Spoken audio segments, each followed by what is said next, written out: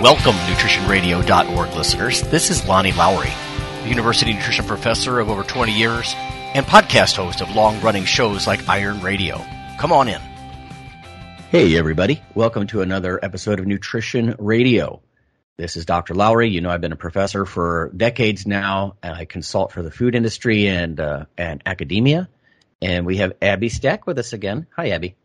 Hello. How are you? Doing well? My name is Abbie Stack, and I major in biology and exercise science. All right. Our resident student nerd. Yes. That's what we need. That's what we need. All right. What are our topics today, everyone? We're in our last month of Nutrition Radio here. The food trend is that younger people don't consume as much alcohol. And that's very interesting to me because it's funny, being older, one of the things that I do when I go to campuses, I'm like, where's the bar scene? Like, where are the bars at? You know, and that might be less of a thing now. I don't know. I'm not saying college students don't party and that kind of stuff, but I'm always curious, like, where are the pubs and the restaurants and you know, where do people go? Because growing up at Kent State, and I was really there for a very long time, that was sort of the center of what people did, you know, and so it'd be interesting to see what's going on with that. In the nutrition science, we're going to talk about exogenous ketones. So Abbie's doing some research with that. We can talk about what they are and what they do. In the weight management section, we're going to talk about bringing sort of recipe rehab or high protein dishes to some of the holiday events that you might attend. Everybody knows the average person, at least in the States here, put on a couple of pounds during the holidays. So we'll talk about how to sort of avoid that. And then we're going to do a taste test of the Quorn, Q-U-O-R-N, meatless nuggets, chicken nuggets. Chicken as in C-H-I-Q-I-N, not real chicken. We'll do a nutritional rundown, and you know, you can see maybe if you're interested in some of these alternative chicken nuggets. But let's go back to our first one, then, the food trend. So you mentioned Gen Z and health awareness and alcohol. So what's going on there? Market news, food and fitness trends. So it seems that Gen Z drinks 20% less than millennials. And some polls also show that adults under the age of 35 who drink has fallen from around like 72% to 62%. Mm-hmm. So, of course, everyone's wondering why. And I think a lot of it can be attributed just to healthier lifestyles and people, I guess, waking up to the effects of alcohol. I know that recent research has looked at the effects of low to moderate alcohol consumption, because I mean it's pretty well understood that high alcohol intake, typically ranging from, usually they say like 12 to 24 drinks per week, has long been associated with like neurodegeneration, affecting the neocortex, responsible for storing the associated memories and facilitating thinking and planning. But there was never really a clear relationship whether, you know, one or two drinks a night would do this. But recent studies have shown that even just 1 to 2 drinks per day shows signs of thinning of the neocortical cortex. Yeah. So I think, I'm not sure if Gen Z is 100% like reading these studies and that's where they're not like you choosing not to drink. Not like me maybe, but I think that maybe just word of mouth and just more what surrounds the culture around drinking is a lot less enticing, just because people do recognize how bad it is for you and people maybe value their health a little bit more. Yeah, that's interesting. I know the government guidelines changed. I mean, for decades it was, you know, men can have 2 drinks a day, women can have 1 drink per day, alcoholic drink, and you might actually get some improvements in heart health or blood lipids or whatever. And they have since dropped that, right? A couple of years ago, here in the U.S. at least, the official recommendations from the nutrition authorities and the government, it was, hey, none is best. And that was a change, right? Because I've even, like, for example, I have a family member, to say, and he would always be like, oh, yeah, I like to have my glass of wine or two, you know, every evening, and it's just going to help my heart health. And I'm like, yeah, but you don't have dyslipidemia. Like, you don't have high cholesterol or You don't need to boost anything, or you have high blood pressure. This is not going to do you any favors, man. So I think that's what they wanted to get away from, right? Was this idea that, alcohol can be healthy. And yeah, I mean, there is some impact on your blood lipids, and it could raise HDL, good cholesterol, and this and that. But yeah, the guidelines kind of echo with what you're saying. So even if people your age, Abbie, aren't drinking as much, or they're not reading a bunch of studies, they're somehow getting the message that maybe this is a risk.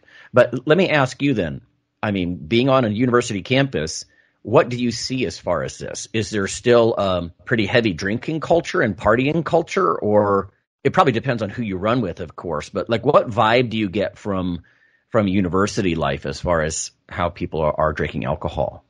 I don't know what university life would have been like, I guess, in the past and what drinking culture was like, but I'm pretty sure it's still very similar. People still, if they're going to some sort of football game, and this is pretty evenly spread across, like, I've visited different universities. If there's a big football game, people are usually going to drink. If it's Saturday night, people are usually going to drink. And yeah. I don't see it being very different than when it was in the past. I mean, I've met a few select individuals who like still go do those things and they don't drink, which, I mean, maybe there's more of them than there would have been in the past, but I still think drinking is a really big part of a college student and college campus culture, I guess. But I would be interested to see what the divide is in the Gen Z who are choosing not to drink, and of those who are college students and of those who are not. Right. Good point. I mean, 20%, that's a big number. That's a huge drop when you talk about population scale things. Yeah, so that made me wonder about that kind of stuff. Now, we did talk about in a recent episode of Nutrition Radio a couple of weeks ago, we talked about fake drinks, fake alcoholic drinks. And I just saw some on the shelf in the local grocer. There was like fake gin, there was fake rum or whatever. Do you think millennials, and again, I know this is just opinion and it's not like numbers like you're giving me earlier, but yeah, what about the faux cocktails and stuff? Do you think people who would do that, or would they say there's no point in that because I'm not getting a buzz? Like, what do you think the younger outlook is for that? Or is it hard to say? It is hard to say because I know people who, again, go to like these functions, like a football game or out on a Saturday night, and their intent of drinking is to be intoxicated, not really like to enjoy it. But I have friends who are my age that don't enjoy doing that, and they're more of a go out to dinner and maybe order like a Moscow Mule type of thing and sit down and eat it and drink that. So I would see that maybe if those were more available at the restaurant, for example, to order or to purchase, that definitely could interest a specific crowd, but I don't know if it would be college students in their like college function attractive type of thing. Yeah, when we were talking about it on air, the one use I would think, because some people drink for a social lubricant, and so I can see someone saying, like, if I don't want to overdo this, maybe every other drink would be one of these mocktails, one of these faux alcoholic drinks or something like that. But that's probably age related. I don't have any numbers on that, but I would think as people get post-university age, they might want to go try some fancy cocktail or something, or take the occasional faux alcoholic drink. Earlier this year in the news, we covered how it seems as though people who hit it hard when they're drinking, it does more damage than lower dose, moderate frequency drinking. So it almost suggested that maybe a lower dose, like a one drink in the evening a couple times a week, is way less than saving it all for the weekend and then doing all 6 drinks all at once, But what you're saying is, and this is what's disturbing to me, is the cortex of your brain is actually thinning in response to even a low dose, right? Yes. Yep. Wow. Okay. Yeah. Nobody needs a damaged neocortex from a little bit of drinking. I like that because it gives you a reason not to. I was never a big proponent of just say no, because when your friends are all going out and having a good time, sometimes it's really hard. People are, dead sober and they're with their friends and you feel like you're babysitting or something. Yeah. Yeah. Otherwise. Go ahead. Yeah. To your point about like the people who maybe drink at nighttime, like daily. One trend I've seen in people who are Gen Z is having like nighttime mocktails, and they will actually they'll mix together like one of those like poppy sodas, which are like microbiome healthy is what Yep. they kind of market it as. They'll mix that with some tart cherry juice and magnesium for sleep. So Oh, that I okay. feel like that would honestly net benefit you more than an alcoholic drink, probably. Yeah. Even than wine. Yeah. That kind of stuff Yeah. that's usually considered healthier, like wine. Yeah, that's interesting stuff. It does make you wonder, like, how the food industry is going to try to address that. Like, if there's less drinking, how are they going to do that? Light beverages, mocktails, how are they going to continue to sell, or are they just going to target older people who they think drink more, from a marketing kind of thing?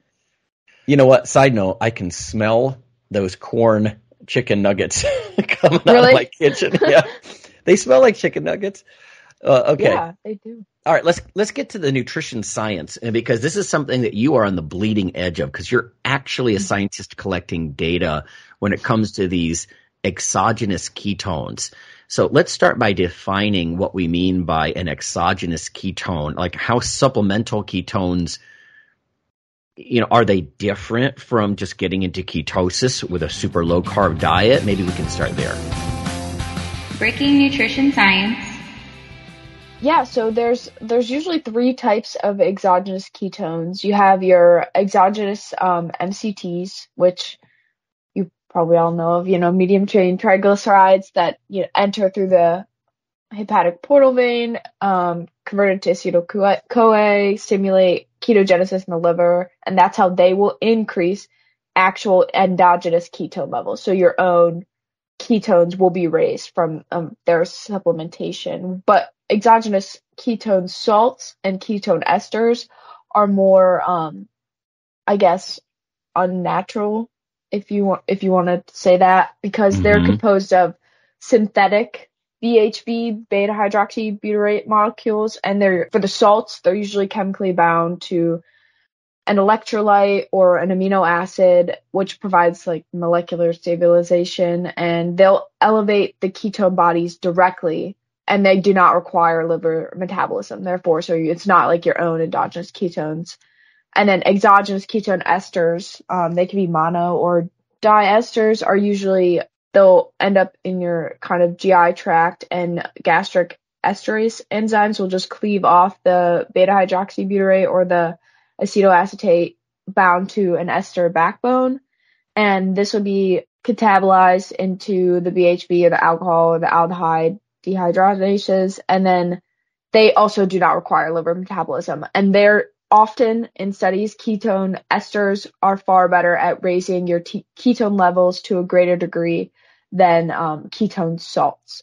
And so with these three supplementation avenues, you can induce brief nutritional ketosis, which is similar to that as if you were to be on the keto diet, but it will only last as long as those ketones are kind of present in your blood. And once you've kind of, I think from what I understand, metabolize them, you go back to burning the available glucose or carbohydrates. Right. Okay, so gold nugget I'm trying to get for listeners here. So you would recommend the ketone esters. You can get those as a supplement, correct? Yes, yeah. You could buy them in drink form, and I believe they have powder form as well. I would definitely recommend those, but they are very steep in price as of right now, pretty expensive compared to the other two options. But I think that's because they are so new, and there's not many companies making them quite yet. Right. But they're more powerful than the salts, so you could, in theory, take less. What's the dose then? Are you familiar with what people would have to take to get into ketosis, nutritional, supplemental ketosis? I'm familiar with the exogenous ketone esters. The other two, not as much. For the esters, a lot of products will give you around like 10 grams. For example, like the drinks that we use in our research, they're like 10-gram drinks. And there's one study where they do a 28-day duration of daily exogenous ketone ester supplementation, and they do 75 grams a day. So that's probably the highest I would go, because that is a lot. But I would say like 30 grams maybe will keep it elevated for a pretty good amount of time. Should people be concerned at all about like overdoing it? I mean, if you take too much, are side effects going to ensue? I mean, how do you get yourself into supplemental or nutritional ketosis here?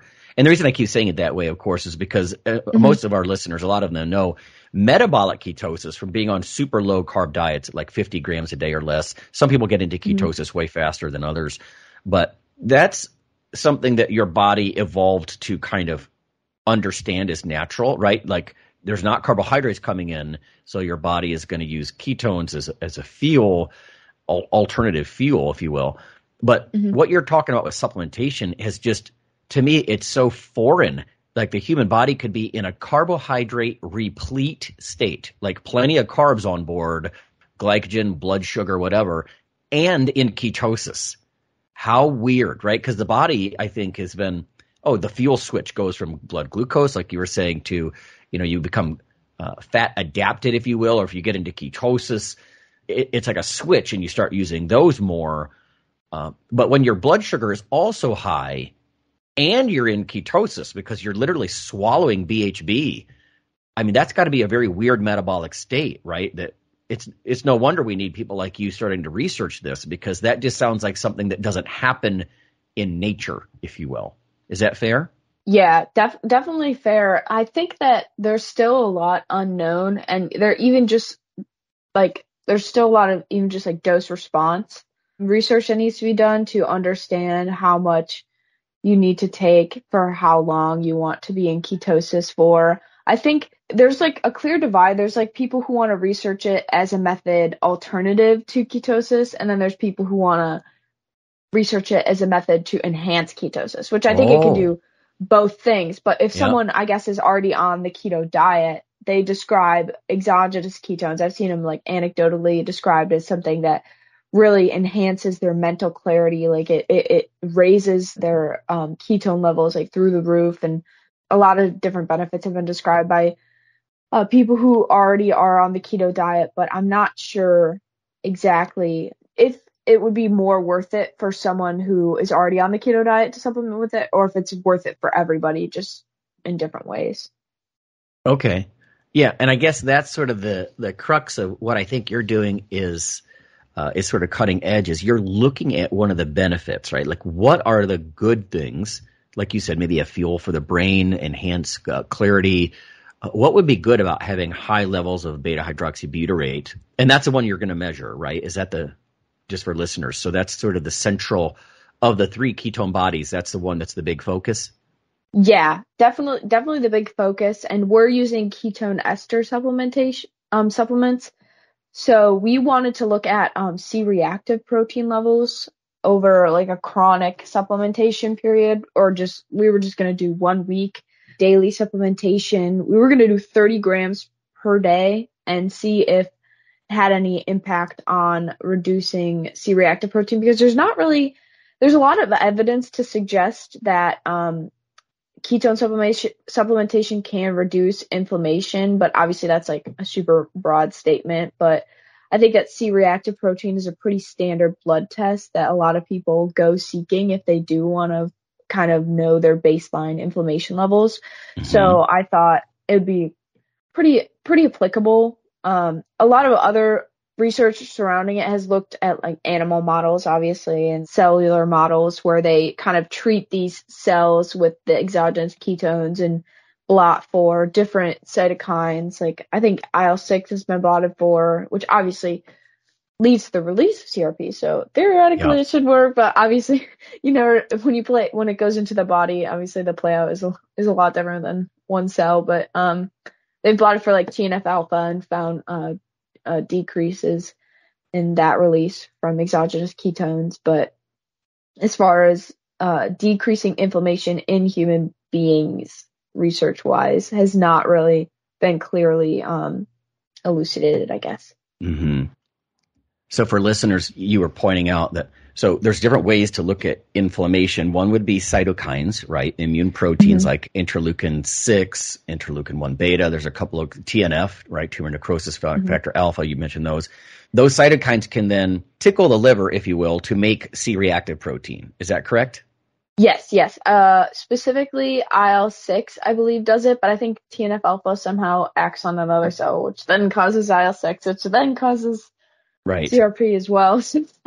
No, perfect. Because the point being, this is complex, and is it worthwhile for listeners to get their CRP levels checked? Is that a test that's sensitive and effective, and they know that is that a risk factor for certain diseases? Why are you measuring CRP? Yeah, it's a huge risk factor for a lot of different diseases, and it's a little bit concerning because typically when people are ordered a C-reactive protein test from their doctor, like if they ever would be ordered one of those tests, it's usually to find out maybe if someone has had like a heart attack, or if someone maybe has an autoimmune disorder, because those are obviously inflammatory events or inflammatory conditions. And that's when your CRP is going to be sort of through the roof. But even just minor elevation. So when we're looking at CRP, I usually am talking about HS-CRP, so high sensitivity C-reactive protein testing, which can kind of differentiate between like 1 milligram per deciliter and 2 milligrams per deciliter, like very small amounts. So I think it's like somewhere around 2/3 of Americans fall below 2, but like the other third falls in between like 2 and 3, and 2 and 3 is still considered like a minor elevation. And having a CRP test with minor elevation of CRP has been associated with a multiplicity of various cardiovascular conditions, as well as development of diabetes, I believe, hypertension, a whole laundry list of things that you do not want. Right. And, a lot of listeners, I think it would be worth it to understand a lot of our chronic diseases are in low-grade inflammatory states, right? Yes. Obesity, diabetes, like you said, heart disease. There's quite a number, and we live in this kind of pro-inflammatory environment with lots of omega-6 fats. And we kind of touched on this in the past, you and I have on the podcast here, Abbie. But would you recommend that if somebody is probably pretty healthy, that they ask for a high sensitivity CRP test, because the other ones, it's going to be too coarse to even be of benefit to them?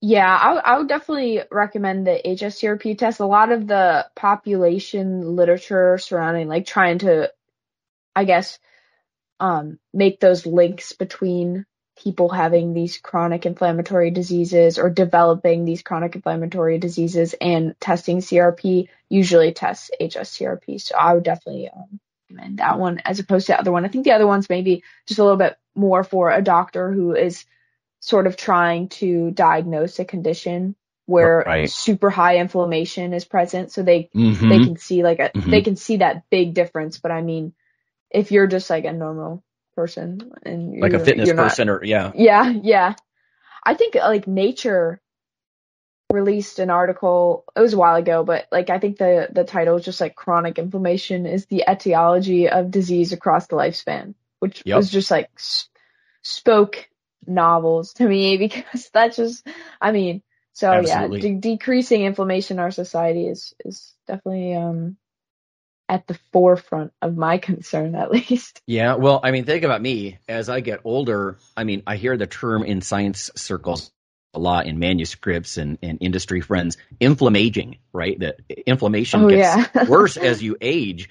And I mean, not just something you can feel in your joints. I think listeners understand, but what Abbie and I are talking about is not like swollen joints. It's low-grade inflammation you don't feel. It could be along the linings of your blood vessels, or I mean, any number of things.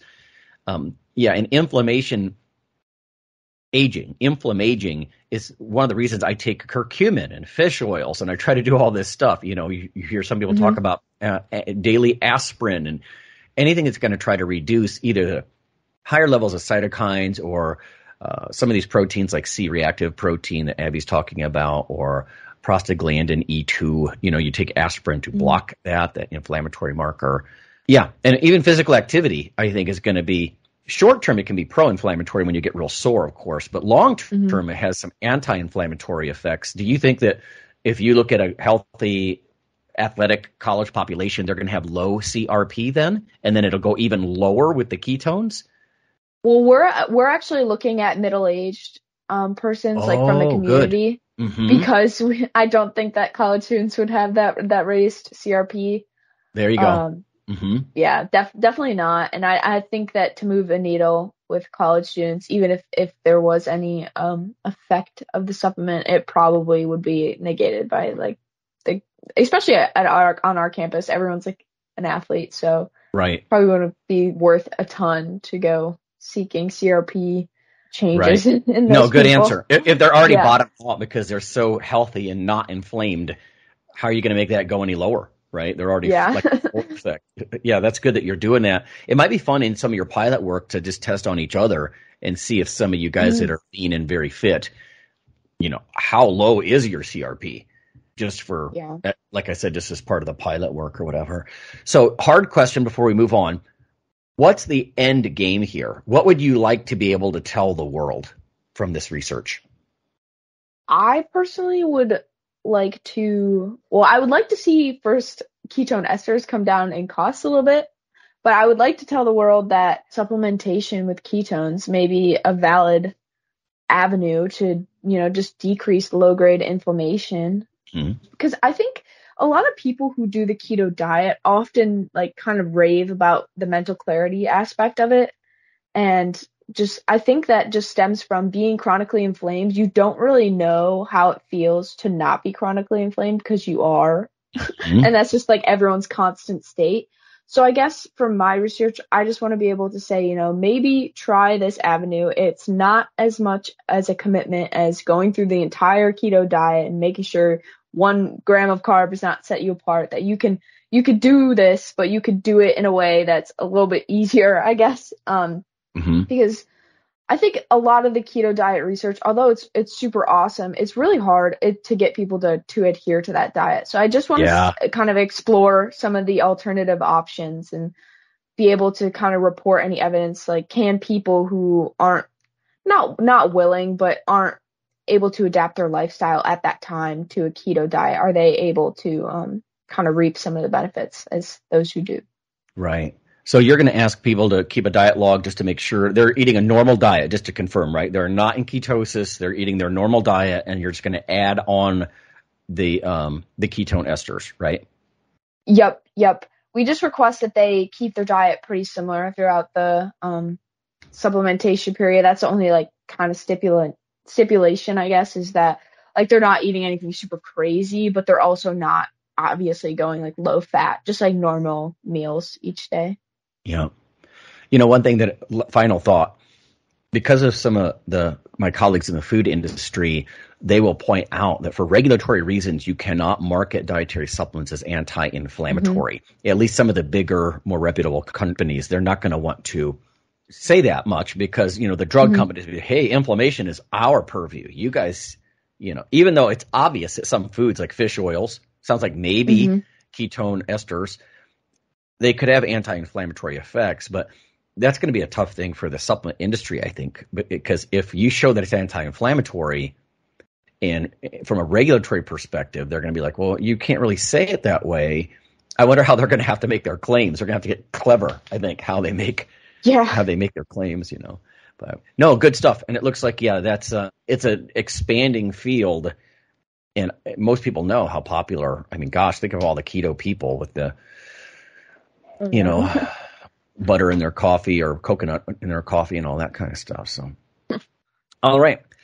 Next up, we have the weight management tip. So you mentioned considering a filling high protein dish to different holiday functions to help manage your hunger and that kind of stuff and not fall off the wagon, basically.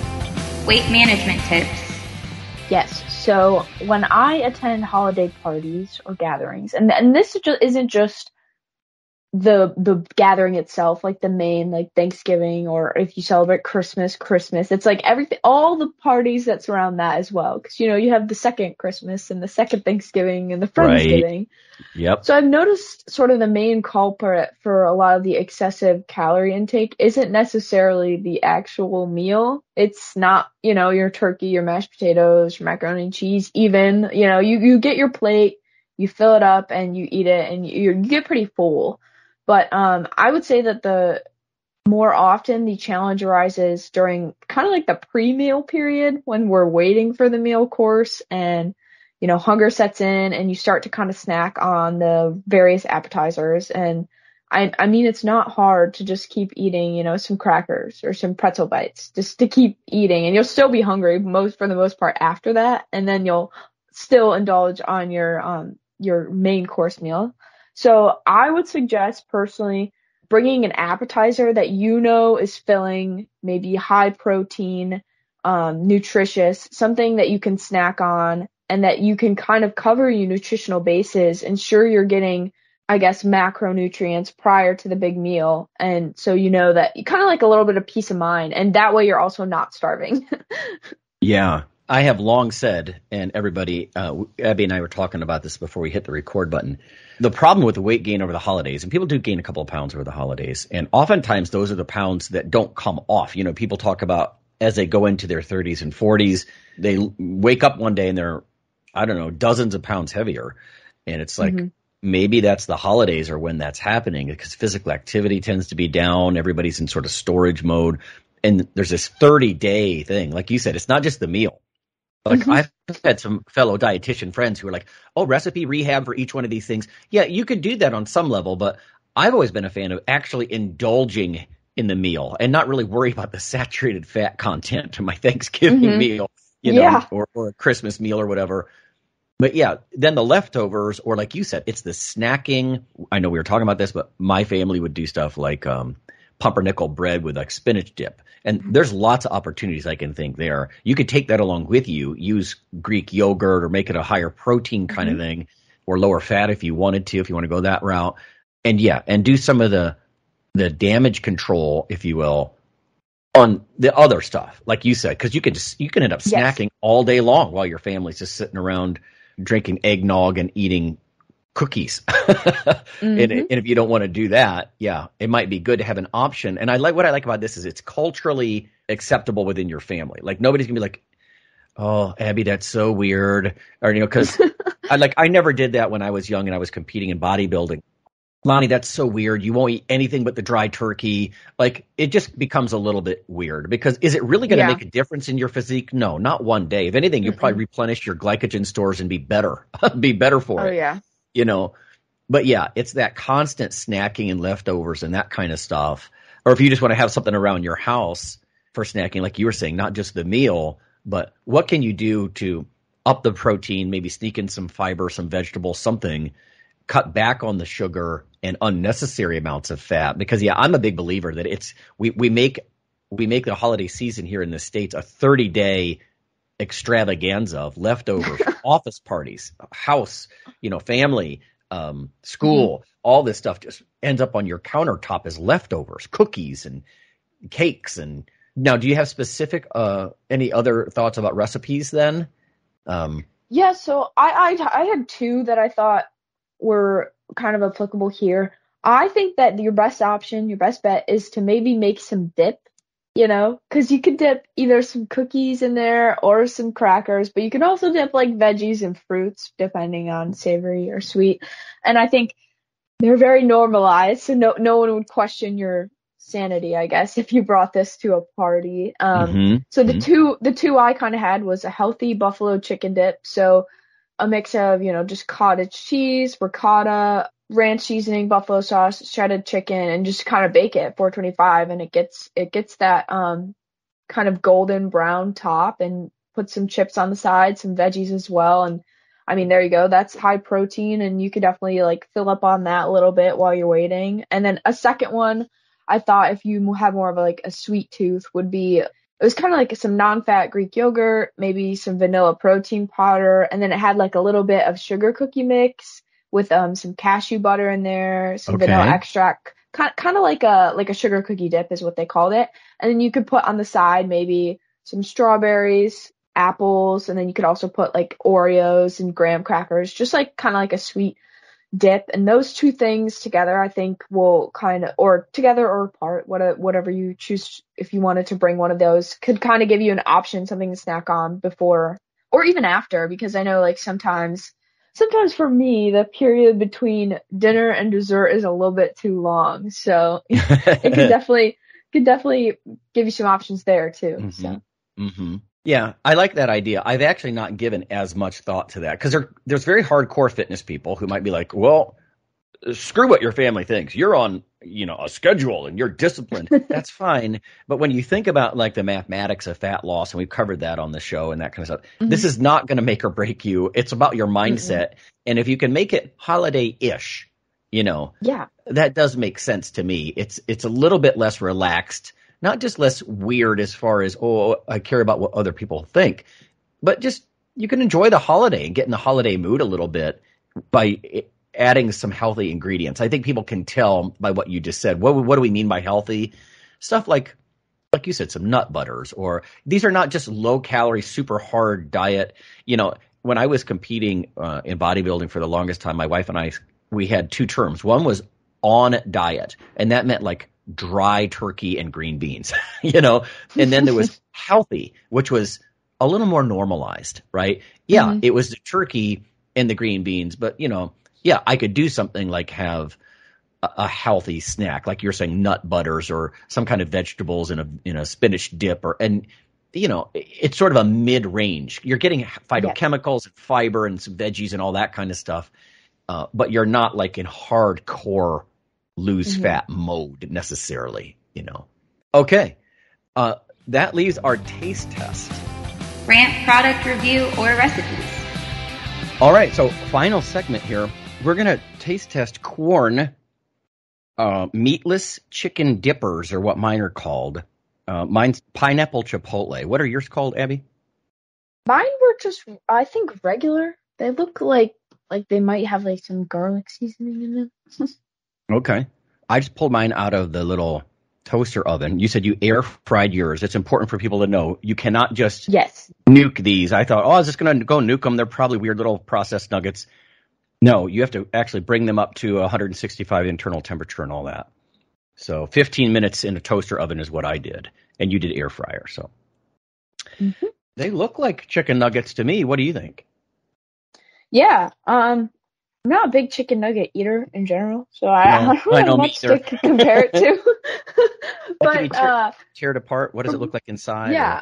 When I look at it inside, it's got kind of like that fibrous texture. Like I definitely can remember like eating Wendy's chicken nuggets. Like so I think it has like that similar texture. It's not just like break it apart like white nothing.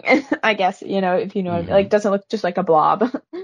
So we're doing this partly, everybody, because Myco-Protein, MYCO, fungal protein, it's a complete protein source. This company won some awards. There's actually a QR code on the box that I looked at, and it'll take you to the website. There is a Myco-Protein allergy advice on mine. It says Myco-Protein is a mold, a member of the fungi family. There have been rare cases of allergic reactions to products that contain Myco-Protein.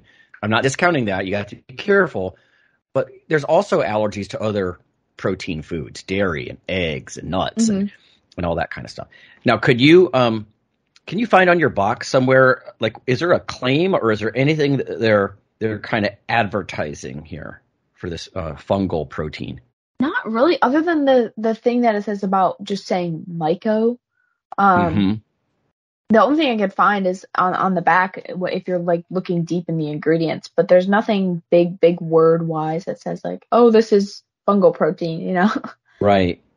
I do have on the front of my box part of what's on the nutrition facts panel. So they're pushing 12 grams of protein per serving, soy-free, 9 grams of fiber. How does yours break down? Can you read through the nutrition facts panel, like the macros? Mine says it has 6 grams of fat, 41 grams of carb, and 13 grams of protein. Okay. Yeah, mine says 10 fat, 38 carbs, and 12 protein. Mine is 9 fiber. What does yours have? Did you say? 4 grams of fiber. Okay, so a little bit different. Yeah, mine are, again, pineapple chipotle. You know what? Let's give them a taste. Let's see what you think. I know, like you, I'm not much of a chicken nugget eater. But that's what I remember chicken nuggets to taste like, I guess. What do you think? Yeah. Not bad. I mean, that's a fungal protein. No. Yeah, that's... I think mine says, 47% Myco-Protein ingredient. First ingredient. For mine, I'm taking the breading off in my second bite to try to just taste the inside. Oh, that's a good idea. Yeah, there's nothing weird. Like if you think, is a mold weird or, I mean, let's face it, mushroom burgers are not a new thing. So people do use mushroom-based, like fake meats. Yes. I see the allergy statement on mine now. I missed it before. Yeah, I think it's not bad. Again, mine has that pineapple chipotle flavor. It's not real intense, honestly. But yours is plain would have probably been better. Yeah, I tore my box. It's kind of hard to read. It says something about unique protein blend, Myco-Protein, a unique blend of protein and fiber. Producing Myco-Protein uses less land and water than animal protein production, so it's better for the planet too. And it says vegan. I got a little vegan leaf on here. Okay, yeah, I can't find that on mine. They do say, we think it's great. If you're not totally happy, return the package. Like I said, they have won some awards, and I've looked into this before for this kind of thing. I like this the most because, unlike a lot of plant proteins, this is a higher quality in my mind, right, compared to a lot of what you might get. So it's a complete protein. It's not missing indispensable amino acids. There is a lot of carbs, actually. I know 9 of it for me is fiber, and not as much for you as fiber. But if I look at the ingredients list, it says Myco-Protein 44%, and then enriched wheat flour, rice flour. So basically I got flour as the second and third ingredient. Yeah. Wheat protein isolate. I find that a little odd. Mine just says wheat flour. So Myco-Protein is ingredient 1, wheat flour, then water, then wheat starch, canola oil. Yeah. Yeah, canola. Weirdly, they bolded wheat gluten. Gluten's one of those things that some people avoid, and some people are like, oh, it's a plant protein. So is it good because it's plant protein, or is it bad because people avoid gluten? It's just very confusing for a lot of people, I think. So would this be useful to you? Now, I know you're a pretty strict fitness person, how you eat. Or is it not something that you would probably... Not a ton, because me personally, I find it hard a lot of the times with the vegan alternatives to make them comparable to like actual meat, because although I think in their attempt to make it meat tasting, they have to sacrifice a lot of the nutritional benefits of meat, and then at that point it's like, maybe you should just eat meat. Right, agree. Yeah. So I was just gonna say, would you recommend this to someone, and if so, who? Yeah, I don't think it would hurt to recommend it to maybe some of my vegan friends, because they are pretty tasty, and but I wouldn't recommend it to anyone who's vegan and is also super into fitness, because I think they would kind of look at the macros and be like, yeah, maybe not. Yeah. No, absolutely. Yeah, so. I mean, that's why I saved this for the Nutrition Radio podcast, right? Because there's people who might want to snack. Is this a worthy snack? Not for a fitness enthusiast. But it is a quality source of protein. You know, mine even has 550 milligrams of sodium. That's pretty high. It's pretty freaking high. Mine is 590. Oh, even higher. Yeah. Yeah. I mean, that's not crazy, but that's not exactly a low sodium food. But, they're chicken nuggets. So there's that. I'll have to go take a quick look online and see how much sodium and protein and things are in other chicken nuggets. I'm guessing regular chicken nuggets don't have 9 fiber like this. You said yours had 4? Yes. Yeah.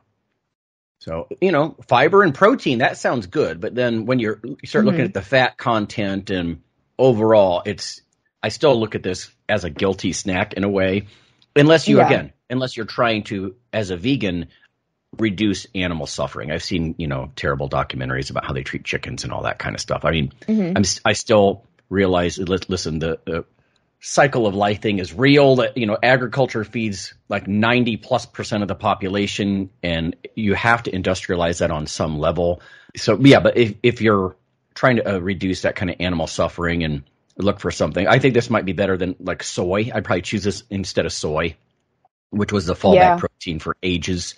Yeah, I would be interested to see something like this Myco-Protein and maybe like a healthier version that you could purchase it and maybe cook something up with it that is not a chicken nugget. Yeah, why not a patty that's just because, I peeled off the bread like you did, the breading. I think they can make a patty out of that, and then that would really cut down on all the flours and oils and stuff that they have to use. Definitely. Yeah, maybe they gear this toward a more of a fitness crowd with a patty that's not so breaded. All right. Well, there it is, everybody. There's your 4 segments for the day, ending with the corn thing. Overall, I'm not going to eat it. I'm not going to buy these again, probably myself, but not because they're nasty. They taste like chicken nuggets. Yeah. Well, thanks for coming on. I appreciate it. Thank you so much. And we'll see everybody next week. The NutritionRadio.org podcast is for informational purposes only. If you're interested in starting a diet or exercise program, check with your physician, nutritionist, or qualified exercise physiologist in order to make the progress that you need.